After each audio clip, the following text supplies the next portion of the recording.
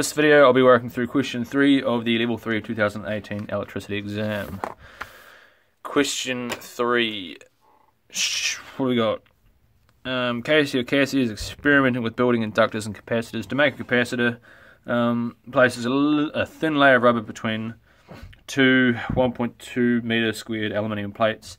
Squeeze the sheets together. The rubber has a dielectric constant of 8.9 compressed to thickness of very small 1 times 10 to the negative 4, so 0.1 of a millimeter. Show that the capacitance of Casey's capacitor is that. This is a show question, so you need to write the formula. So the capacitance is equal to epsilon naught times the relative permittivity of free space times the dielectric constant times the area divided by the separation distance, in any order. I think the formula sheet might have them backwards, but whatever. And that is equal to, what have we got, 8.85, can't remember this, times 10 to the negative 12, yes I can, times 8.9 times, what's the area, 1.2, no fishy business? Yeah, no fishy business. And divided by 1 times 10 to the negative 4 meters, and that is going to be equal to, we'll just go 9.45 times 10 to the negative 7 farads. If you do it in the calculator, it's like 0.000000, a whole lot of zeros, and then 945. There we go. 3 SF, just because that's 3, that's 3, that's 3. It's level 3, they will give it in 3. Rightio. To make an inductor, KC or KC1, several hundred turns of insulated copper wire around an iron rod. KC wants to test this inductance, connects the circuit below. The voltage across the lamp is 4.64 volts RMS. The voltage across the inductor is 11.1 volts RMS. Show that the inductance of the inductor is 3.81 times 10 to the negative 2 henries. Right, this is kind of a question where you don't really know where to start, so what you should do is just find everything you can. We should really find the current through just the circuit, and we'll do that from here. Here we got the voltage, you got the resistance, so we'll do that now. So the current, RMS, everything's an RMS, root mean square, it's just like the average current, because it's an alternating circuit. So the average is technically 0, so, because half is positive, half is negative. But it's kind of like the average, let's just pretend it is equal to the voltage, RMS, divided by the resistance, not RMS, because there's no such thing as RMS resistance, it's just 4.64. I'm trying to find the current through that, and if the current through that, well, obviously it's going to be the same through there, it's just kind of like DC as well. 5, and that is going to give me, what is it going to give me? 0.93 amps. Hey, look at that. So 0.93 amps goes through here, which means what have we got? I is equal to 0.93 amps through there. How is that going to help us?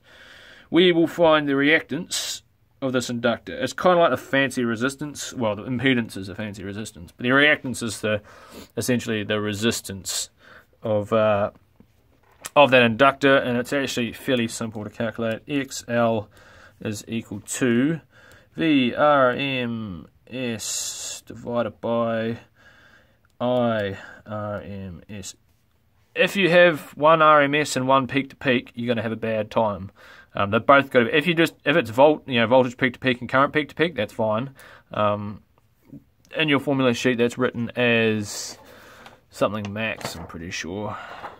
Yeah, I max and V max is root 2 times the RMS current, the RMS voltage. That's the scholarship formula sheet, but you get the drift.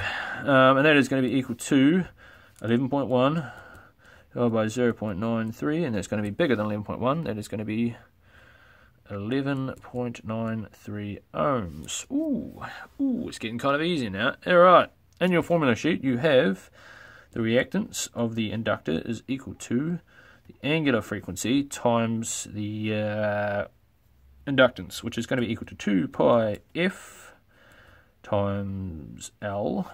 In other words, L is equal to reactance divided by 2 pi f, which is frequency 50. Oh, it's mains. What do we got? 11.93 divided by 2 pi times 50, and that just so happens to be 3.8. I hope you guys can see that. 3.81 times 10 to the negative 2 henries. And we didn't even need the space up there. I hate when exams have a bit of space there and a bit of space there, because you always never use this space, but whatever. And we showed, so you have to have formulas. If there's a show question, you can't just like work your way through the numbers. You've got to have formula, working, formula, working, equation, rearrangement, working, working, and then answer. Otherwise, you don't get the points. Annoying, I know, but whatever. Right. What have we done now? We are going to add 9.45 times 10 to the 945 nanofarad. I don't know why they got 9. Capacitor to create an LCR circuit. The light bulb barely glows. KC switches the AC power supply to its maximum frequency of 400 hertz. It's 4 times 2 to the 10, so I'll just write 400. Determine the new impedance of the circuits. Impedance is Z. And this is something you have to memorize, or you can be sneaky and write it on your hand. I don't know.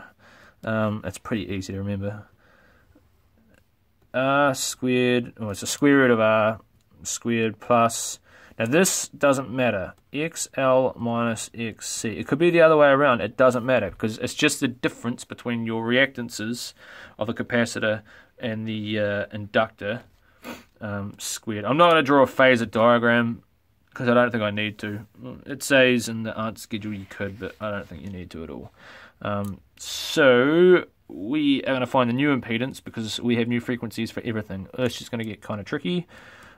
XC, so the reactance of the capacitor, is equal to 1 over the angular frequency times C, which is going to give me 1 over... Do we have to show anything?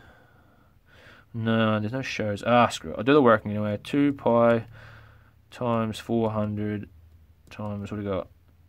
9.45 change the negative 7 is equal to, what do we got? What is it equal to?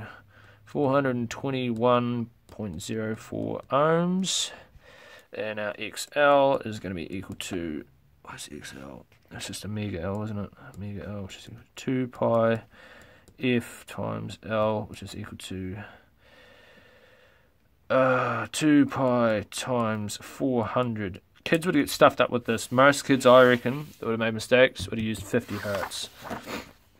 I didn't mark it, so I wouldn't know, but that would be my guess. Times, what's the new one? What is the inductance? Oh, we calculated it. 3.81 times 10 to the negative 2. And that equals, L equals, what does that equal?